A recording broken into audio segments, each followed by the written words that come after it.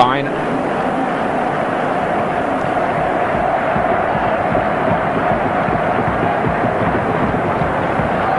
BREHME again with masses of space down the right hand side, and Yugoslavia have failed to pick him up so far. KLINSMANN, what a superb goal by Jürgen KLINSMANN, the flying West German forward. It was quick and deadly by West Germany.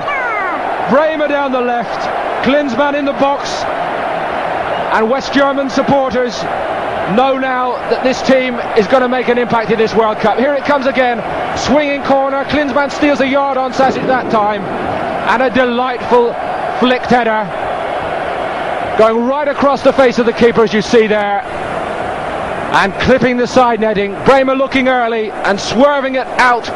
The keeper can't come that far, the defender couldn't do his job, and KLINSMANN knows where the goal is, and West Germany are in control.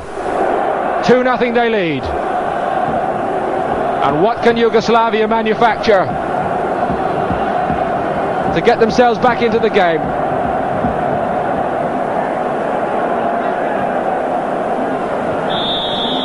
Stojkovic tangling with BREHME. Free kick, Matthäus stopping him by foul means. BEIN has the ball though. It's West Germany all the way at the moment.